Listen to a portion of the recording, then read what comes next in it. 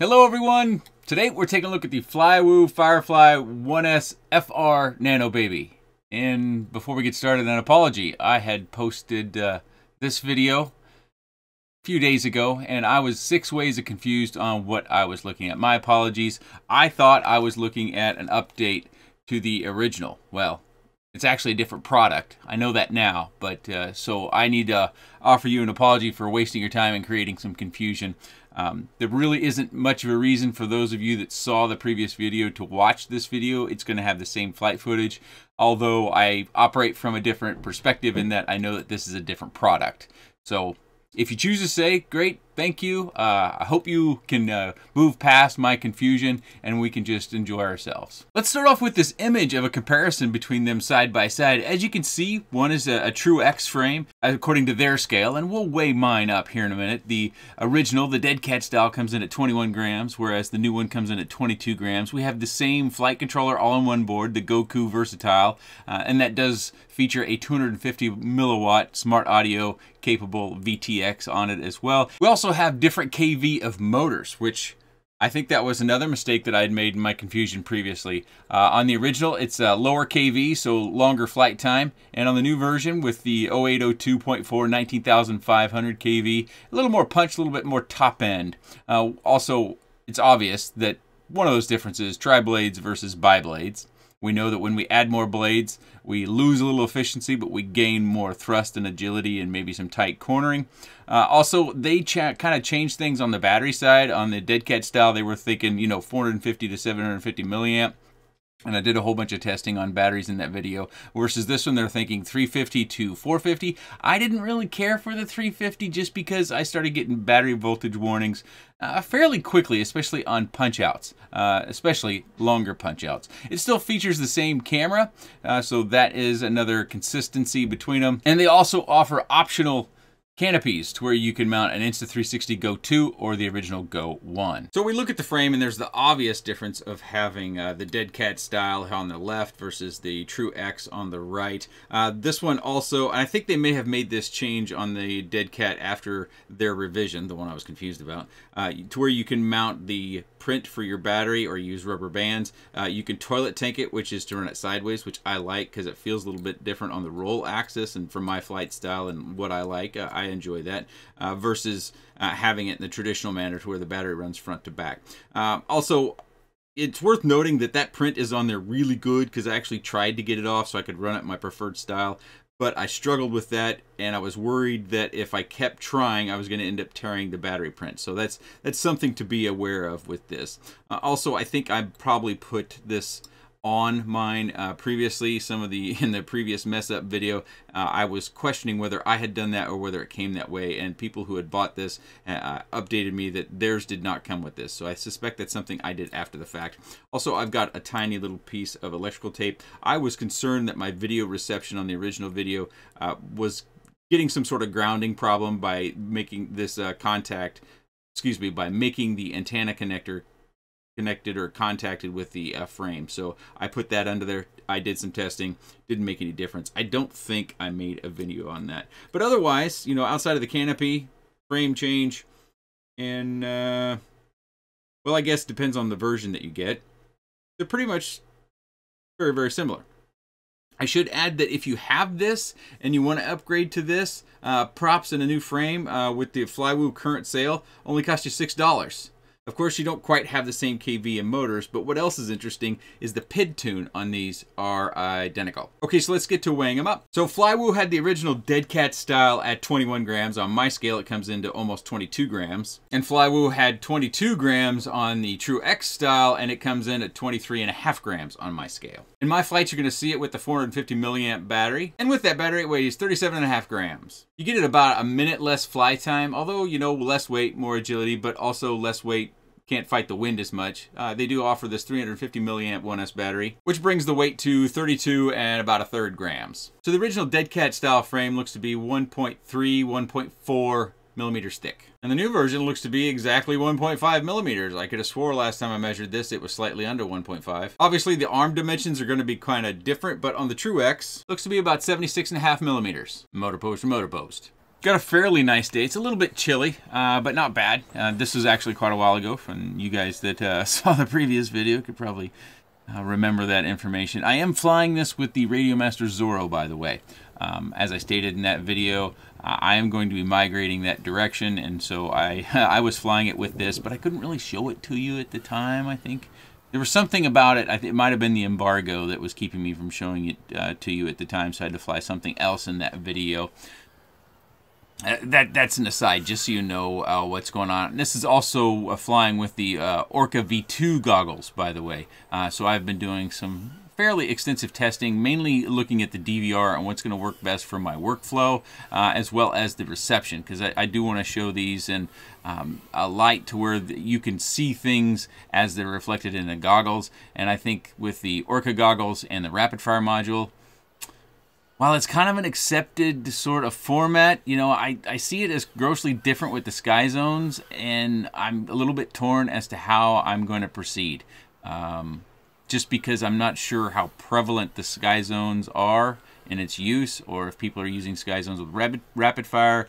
I'm really just kind of wavering. I'm still got some more testing to do. I have noticed with the Sky Zone goggles, at least in my case, that I still get some rolling image if I use Mix 1 or Mix 2. I sometimes have to go to Mix 3, or as some other people have suggested, I drop down and go to rebooting the goggles when the quad's on.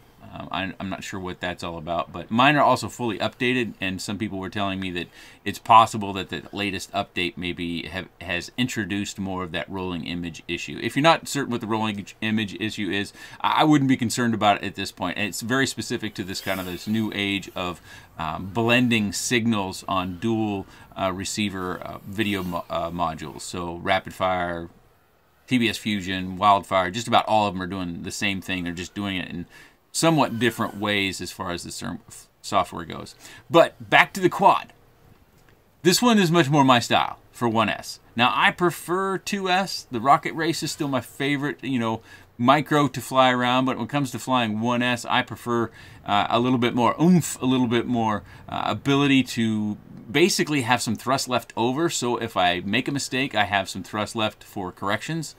Which is always a little important, and that's probably why I like 2S whoops in the house too, because then I have loads of thrust to correct my mistakes on a whoop. For 1S, this is much more my style, and it's much more enjoyable for me, you know, it's not still going to have nearly the same performance that the 2S Rocket Race does, but there's a lot of people out there that like 1S. You can fly them in small parks. You can fly them really, really small places. Like the size of this patio and those trees right there, you could make that into a race course if you chose to. It's just so small, so light, so agile. So you can definitely tell that something like this can be flown in a myriad of places. And without prop guards, it handles wind fairly well. That's something else that I learned about this particular quad. It doesn't weigh a whole lot, but it does pretty well when it comes to the wind. Here we're going to eventually come down and land. You can see my flight time is over 3 minutes and 30 seconds. You do get about a minute less on the 350, and I did adjust my battery voltage warnings to meet this kind of where I try to come in and disarm at 3.5 volts, but you can see the battery is creeping above the 3.5 volts. So the battery's in good shape.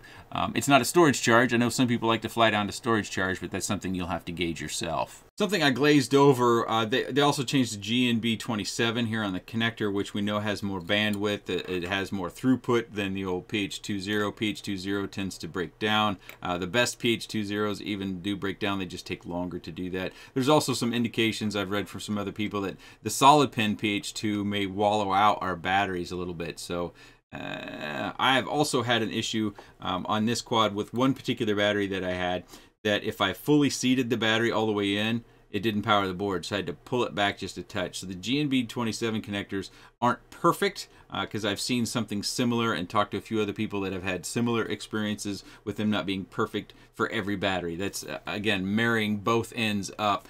You don't always, from battery to battery, get a perfect connection. So I think that's something that's going to have to be corrected, I think, in order to really change the hobby in the way that it might, to where it's adopted more. I think mainly this has got a lot of attention from other manufacturers because they can get this connector, they can get the performance improvement, and it doesn't cost them a lot. Beta FPV also has their BT20, which a lot of people really love, but the reason why we're not seeing other quads with it for the most part is that Beta FPV seems to be charging a premium for their BT20 connector.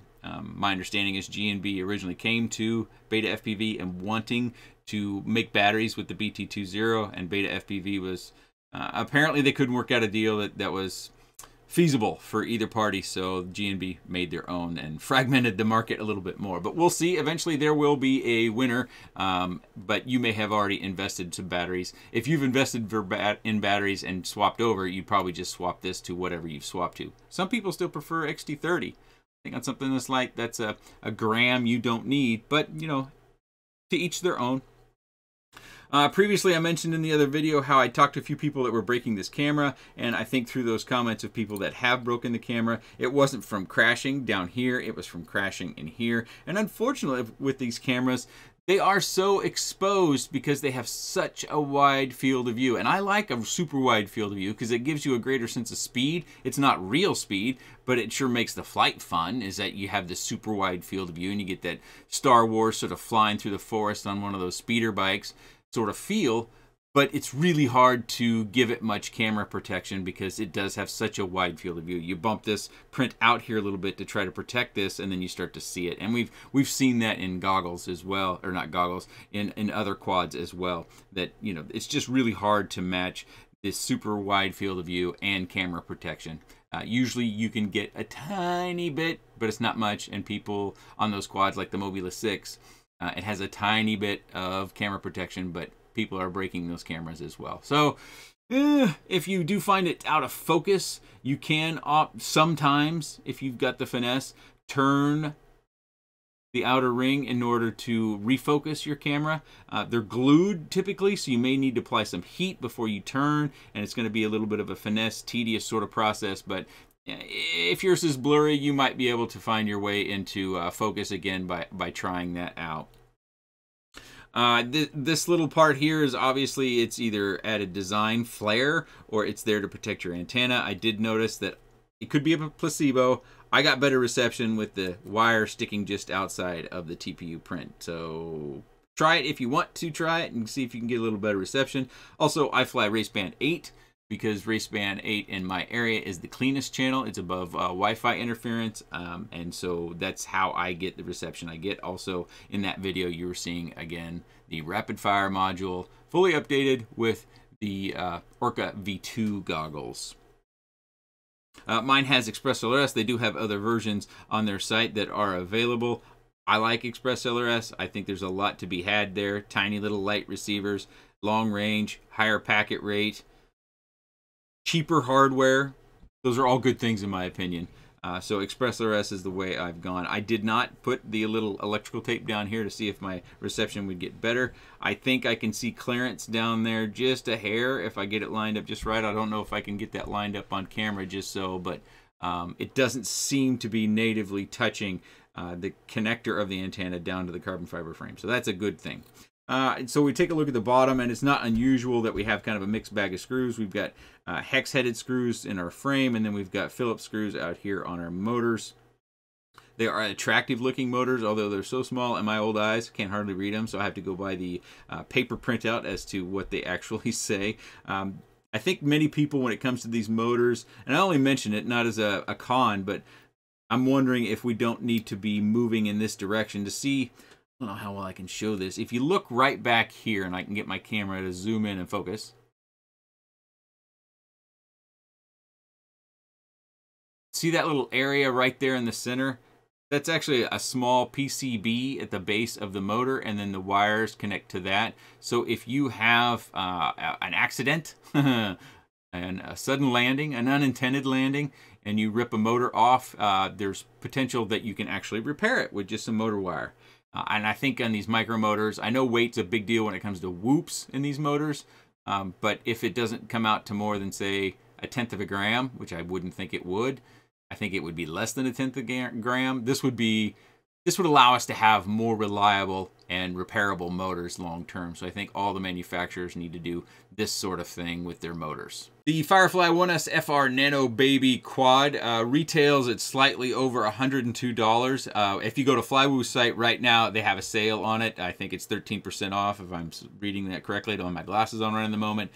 So you can pick this up at a little bit of a sale if you buy it directly from FlyWoo. But I'll put various resellers down in the video description below. Again, I apologize for being so confused and out in the cold as far as what I was looking at in my previous video.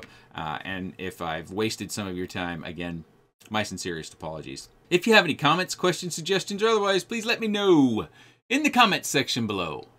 I appreciate your time. Thanks for watching.